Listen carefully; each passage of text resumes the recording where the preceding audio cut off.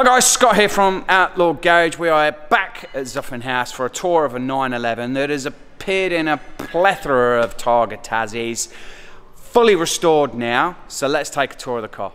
We're with Mike, we're back at Zuffenhaus. We've wandered past this car a few times as it's been through its different stages. Yes, yeah, and it's been here, or it's been here quite a, it's been here, I don't know, 6 months, nearly a year I think, here with Kane.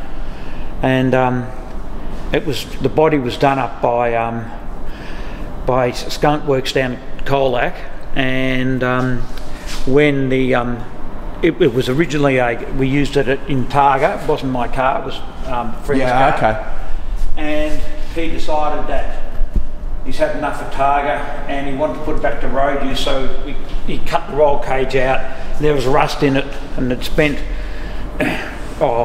6 months, 12 months down at Skunk Works while they worked on it, and then they did all the body work. And then once Paul decided to sell it, I thought it would be a good idea to buy it because the motor wasn't blinged up, gearbox needed to be rebuilt, the dash needed to be done, and the gauges need to be restored, and inside the bonnet and all the suspension. The suspension was good, but it just needed to be painted up and made it look nice. And it's the same with inside. We put a new tank in it, and so we came to an agreement, and I bought the car, and it's been a hobby for the last year and a half, is to get it back to this condition. Yeah, because you're, as well as Skunk Works have done some work, Kane's been working on it.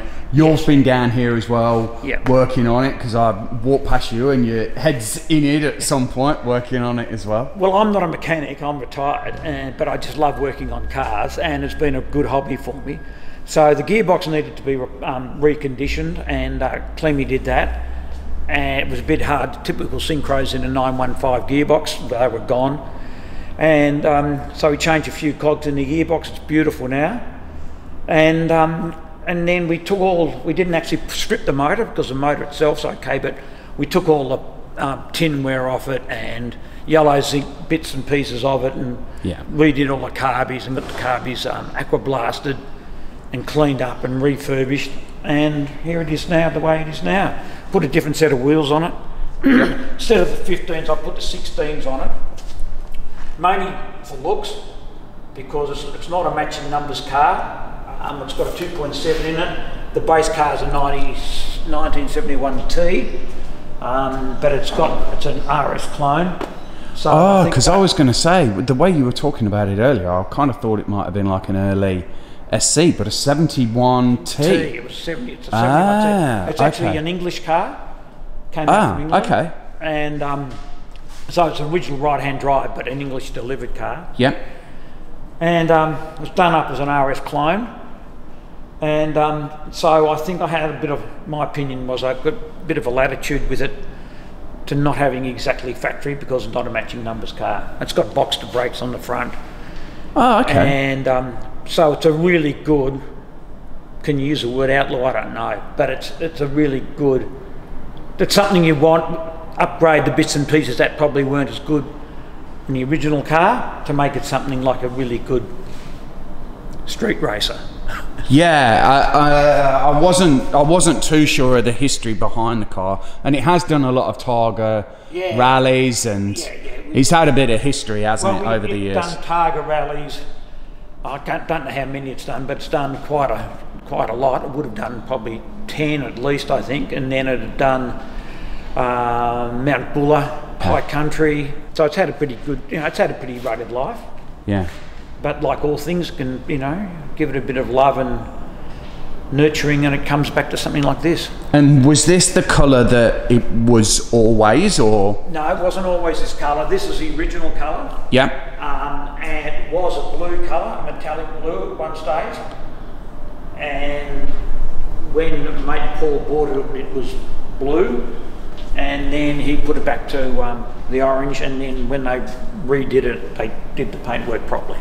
Yeah, because the paintwork on the car is absolutely lovely. I think we've got some side views of it already, but that's the colour really suits the car. Yeah, it's a great colour. You don't know how many people like the colour, and you only have to look around the workshop here to see some of the colours that came out of the 60s and the 70s and the 80s. Yeah. Whereas, you know, unless you have a GT3 these days, you don't get a wild colour. No, and it is, we've been here at Zuffin House before, there is normally a Skittles coloured collection of cars here, and it's this always caught our eye because yeah, it looks lovely. We will open her up and look around her because I think the engine bay is a little bit special, but this has the classic retrofit air conditioner as well. Like we said, it's got the boxed brakes. There's a little bit more to this car than just, there's some modern twists on an old 911. Yeah, yeah. And it's the suspension is quite firm on it because we haven't changed the suspension from the Targa days. Yeah, which makes it a bit firmer, but I love it like that. It really makes it enjoyable. I'd imagine it sticks to the road because if the suspension's the same as back in the Targa days, then that's exactly right. Glued to the road. Yeah.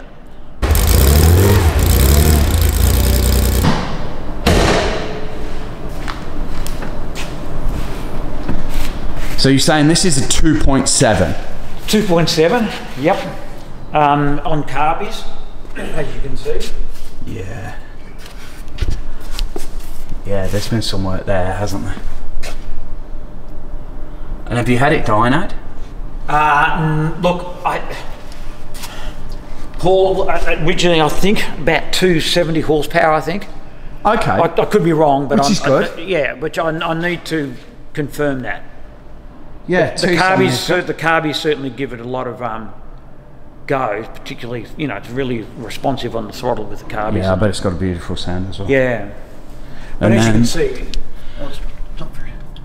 there's the, I guess the fuse box. Yeah, the upgrade from the classic retrofit as well. Yep. It'll have the bigger alternator because we'll come to the air conditioning at the Yep. front in a moment. Yeah, I bet that's got quite a hum about it. Oh, it's fantastic.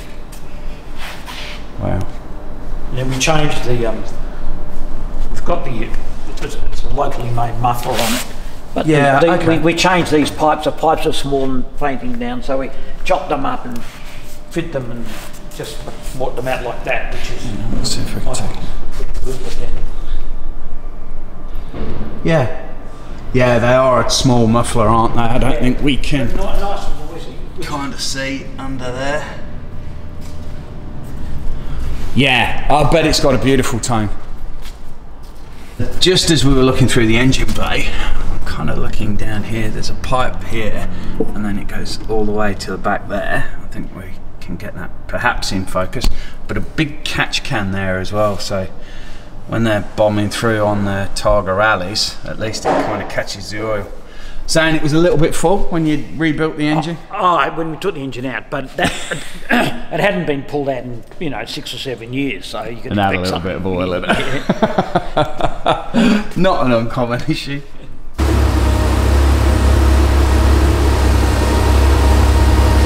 Fiberglass bonnet. So the wings are steel, are they? Yeah, everything's steel except the bonnet and the ducktail. And the ducktail. Of course.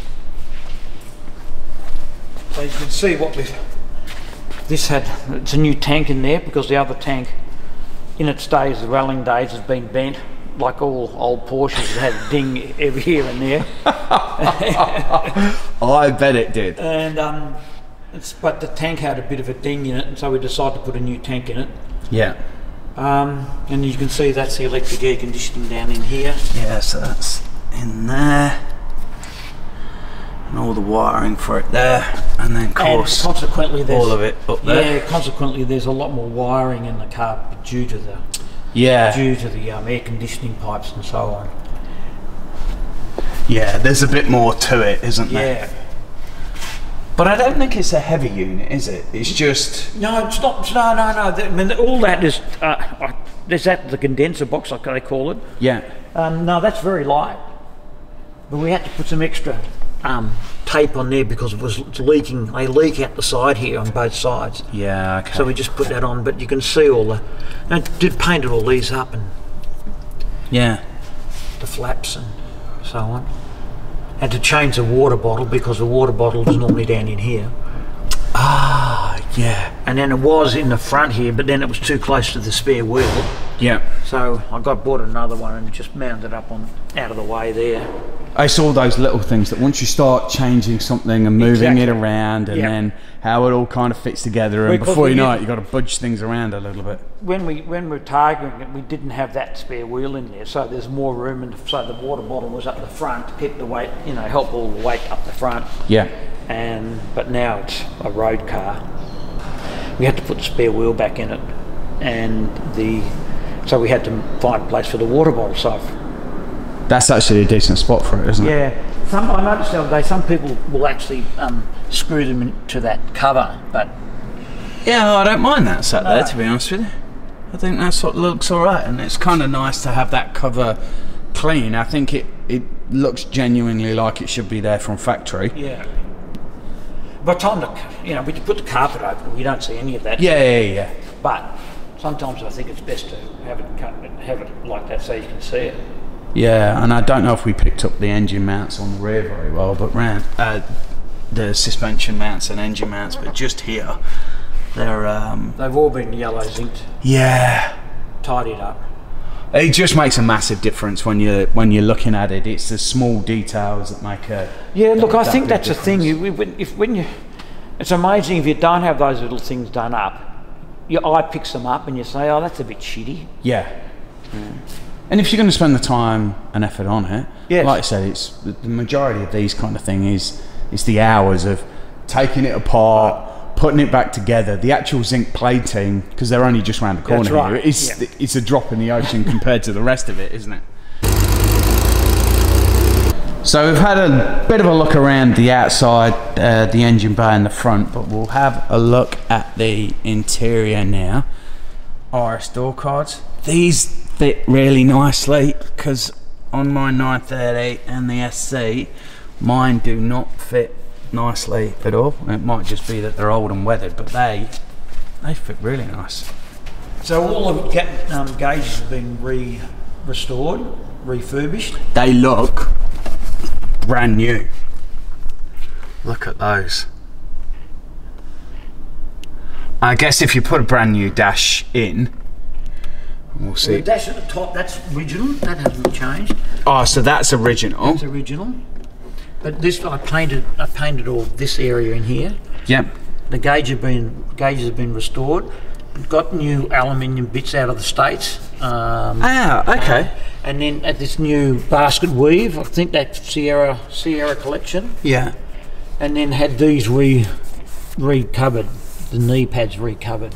Because that's made a massive difference to the dash. Yeah. And who did your gauges for you? Bloke up the road, Howard Instruments. Wow.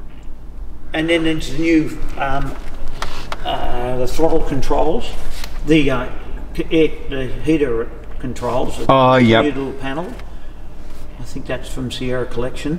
And then I put an old-time digital radio in it, so it looks like an original radio, but it's digital. I was going to wander around the other side and have a bit of a look at that, because that did look nice. Seats? They are repros out of Italy. Yeah, okay. They're a very nice touch as well. I think that looking from the outside of the car in, the orange, and then you get a glimpse of the hound's tooth on the seat. It looks really, really nice. But simple things like, we're talking about the new gear knob. I was going to keep the old one, but it looked a little bit ratty. Yep. So, they're not expensive, and little things like that. No, it makes a... knobs on the heater and the hand throttle.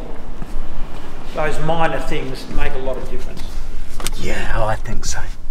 So there's a shifter in focus. There we go. But that radio there looks really nice. Is it one of the it's out of retro sound or something like that? Yes, that's it, from Sydney. Yeah. I think American, but I think they're made in America. Yeah. There's a mob in Sydney that handles. And he's like you said, on those the knobs on there, heating and cooling. That is really nice. Yeah, well, that was he's doing a great job there.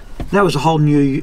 You used the guts of it was the original, but all the fascia is new.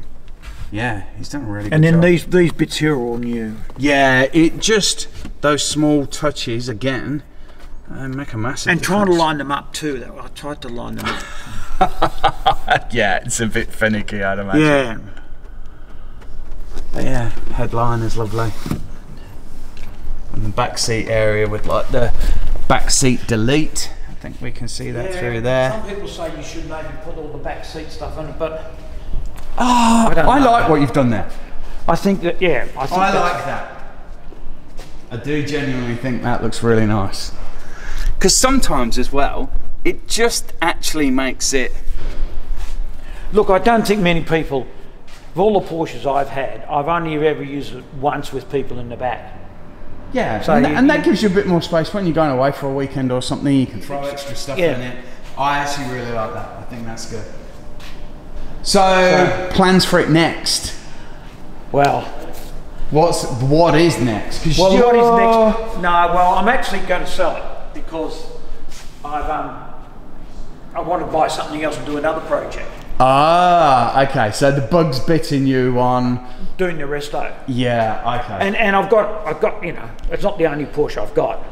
So, and I'm not a collector, but it was the thrill of doing it up. And then a lot of my mates have said, well, why don't you keep it? You spent all this time doing it up and now you're going to sell it. But the original plan was, well, I'll do it up and sell it, then find another project and go on to the next project. Yeah, okay. And you've probably, it must be 98% of the way there, really? Oh, yeah. Look, the only thing we need to do now is do wheel alignment. Yeah. Get it registered, get those carpets in, the new mats in, I should say, and just do a bit more fine tuning on the motor and we're done. And you're done. Yeah. Yeah, because I think it's been here a little while, hasn't it? Yeah. I've seen it for a little while. Oh, If you're getting rid of this, then what are you thinking of doing next? Well, I think the biggest thing is to find a car. Yeah. You don't want to find a car that's too far gone. Yeah. I was very lucky with this that the bodywork was done. I think, I don't really know. I think you've just got to hunt around and find something. Yeah. And it'll take time probably. Are you wanting to do another kind of Carrera or a bit of an Outlaw or a modified build or even a turbo, or look, have you got any aspirations of what you'd like to? I think one of the early turbos would be fantastic to do up. But I also like the long bonnet type early cars. Yeah, okay. I think they're great, you know. I'm pretty open to anything. Yeah, whatever comes along. It's got to be air-cooled though. I'm an air-cooled man, not a water-cooled man. And then with the Boxster brakes, did you do that yourself, fit them, or? No, I didn't do that. That was when Paul set it up as a Targa car. Sean Cairns, I think, probably put the Boxster brakes on it. Yeah, okay. Do you know if that's much of a thing to fit? No, it's not. I don't know. I think that the master cylinder was changed. Yeah. And and there was obviously some brackets made up, but I think it's quite a common upgrade for them. Yeah, I think you can get the parts out of the States or whatever. Yeah. Okay. But you know, pushing it hard in Targa, it was much better having these brakes on it than having the standard brakes on it. Yeah. It felt a lot more comfortable when we were racing it. There we go, there's a tour of Mick's 911, a Targa Tassie veteran. Hope you've enjoyed the video. Please give it a big thumbs up, subscribe to the channel, and we will see you again soon. See you guys, bye.